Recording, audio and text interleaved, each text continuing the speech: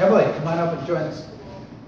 Our next speaker is Emily Ranson. Emily is State Legislative Program Coordinator for cleanWaterAction. As you can probably tell by the name, they're all about protecting clean water.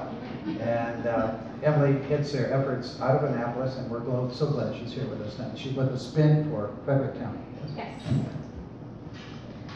All right. Hi, everyone. I am Emily Ranson, as I said, with cleanWaterAction. So we're an organization that was founded back in 1972 to pass the Clean Water Act, and we're still hard at work trying to make sure that we have good federal protections, but we also have offices across the country, and I'm out of the Baltimore office. A lot of you, or some of you may know Jennifer Coonsey. She's our community organizer, and so she's one of our big boots on the ground people working a lot in both Baltimore City as well as Frederick County. So today I'm going to talk a little bit about the Forest Resource Ordinance. It's a bill that's coming forward in Frederick County, and we're all really excited about it. Basically, what this bill does is it says that if you're going to be a developer and you're going to be cutting down trees, if you cut down 1 acre, you have to replace another acre. This is surprisingly controversial. You wouldn't think it would be, but Frederick County actually had this bill on the books previously, and nobody gave too big of a boo or a hiss. The last board got rid of it. And so when this was law, we saw Frederick County basically had no loss of forest. When this bill got scrapped with the last county commissioners, there was then, the next 5 years, 300 acres were lost.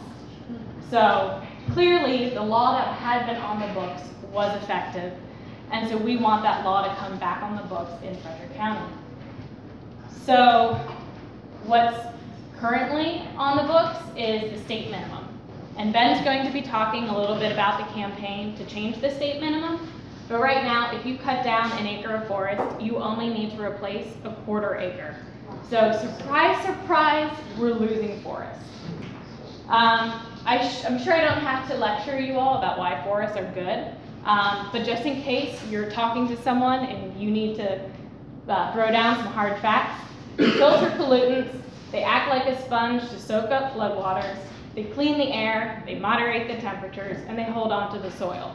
They're great. Oh, and also they're fun to walk in and fun to play in, and animals sort of need them to live. So those are some, the fuzzy things, the nice things. So then, what can you guys do to help?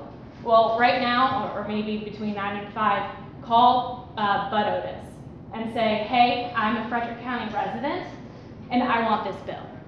He's going to be the swing vote, and we need Frederick County voices to call him, to talk to him, to make sure that he knows that this is an issue that you care about. You can also call your district representative, tell them, this is what I want, I need you to fight for this to make sure this happens on the county level. Send letters, send comments, tell your friends to send letters, tell your friends to send comments. Make sure that this is a big grassroots mobilizing effort. And so one of the ways we're helping with this bill is we have a door-to-door canvas that goes out and talks to them, or talks to people when they answer the door. And so if we're in your neighborhood, drop a line on whatever community listserv you use and say, hey, cleanWaterAction is here. They're not weirdos knocking on your door. They're good people. Answer the door, sign their letters, sign their petitions. So we know about the community listservs. So that is going to be a big grassroots push, and we really need all of your help. So then finally, there's Livable Frederick. So Livable Frederick is the county's new comprehensive plan update. It sounds really boring, but what it basically is the county's vision for how they want to grow in the future. These plans are oftentimes beautiful, and this one will likely be beautiful when it comes out. And when it comes out and goes through its process, the next step for community engagement will be open houses in all the districts around the county. And then we're going to once again need that grassroots push to say, assuming it's a good plan, that you like it and that you want it to happen. But then the fight isn't over. Once the plan goes into effect, we need all of your help with your various groups, your neighborhoods, just you as a voter to say, hey, that really cool piece in the plan that said something that I like, whether it's about zero waste, whether it's about forest buffers, whether it's about land zoning, whatever it is, it's not law until we make it law. And so when you read that plan and read it and see it and live it and take it in as a piece of what we want Frederick County to become, and then say, okay, I'm going to take this initiative and I'm going to fight to make this happen, because we need the laws to make that happen. So a good plan is a good foundation. It needs teeth. You guys give it teeth. So thank you.